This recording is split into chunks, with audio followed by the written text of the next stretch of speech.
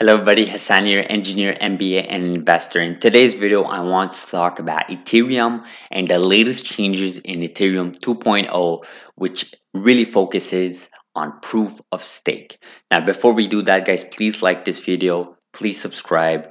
If you have any comment, any feedback, any questions, any concern, leave it in the comments below. We try to answer every single comment out there. So, in this channel, guys, we promote three verticals, right? Whether that's genomics, whether that's energy, and whether that's crypto. Now, obviously, Ethereum is focused on crypto, but it also addresses the energy side of things, right? Not just Ethereum, but other cryptocurrencies as well. Now, this blog article, this was posted literally yesterday, and its title is "A Country's Worth of Power No More." And this was on Ethereum Foundation blog. This is an official blog here from Ethereum. Now, I won't go into the specifics of what Ethereum is compared to other cryptocurrencies and so on, but just know that it is decentralized, it is more of infrastructure. Bitcoin, other such as Doge, those have different use cases, those are for different purposes. Ethereum is really an infrastructure. Think of like the TCP slash IP infrastructure, right? Where companies, where apps, where decentralized apps can be built upon, and this is already being done on the markets right now. We have many apps built on the Ethereum Foundation, so just know that that's what Ethereum really is. Now, really, this article could be summarized the fact that Ethereum will use at least 99.95 less energy post-merge. Post-merge meaning Ethereum 2.0 once PoS comes about, proof of stake, versus the legacy way of doing things, which is proof of work, which Bitcoin, Dogecoin, and other cryptos still use.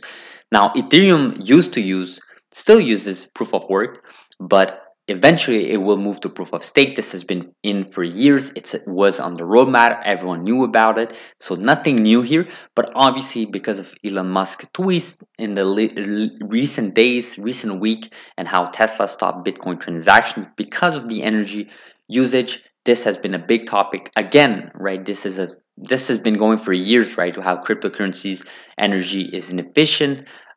However, I find that extremely unfair to say. You can watch our previous video why that is the case. Hint, hint.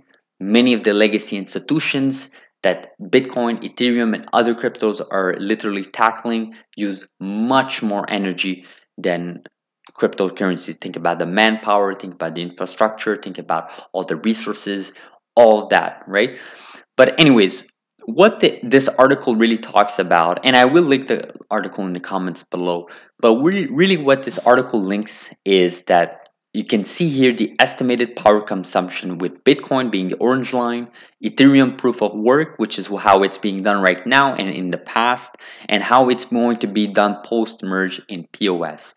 And you can see here as a representation that the power consumption of Ethereum PoS is way more efficient than Bitcoin and Ethereum proof of work. Now, obviously, these are estimates. These were done through some data that the blogger here he implemented. He had some maths here. He put some mathematics here. He computed some of the numbers, and he really went high level. But I still think he did a great job explaining and breaking down this information here. What's really interesting is this line here, right? Proof of stake Ethereum therefore consumes something on order of 2.62 megawatt.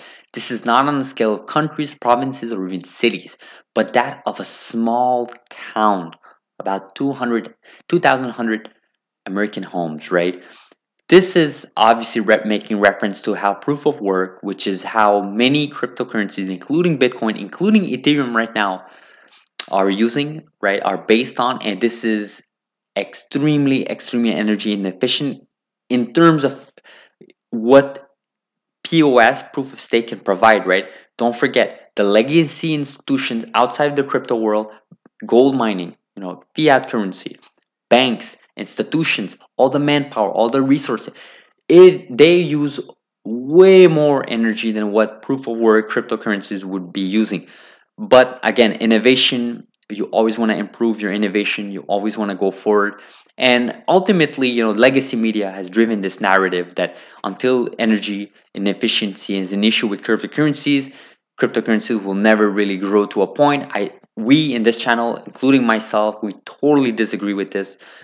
We think this is just a narrative legacy media is driving to really wage war against cryptocurrencies between each others, but in reality, that is not the real enemy, right? Ethereum versus Bitcoin is not the real topic, right? This shouldn't be the real topic. This is just legacy media driving that narrative. So be aware of this, guys.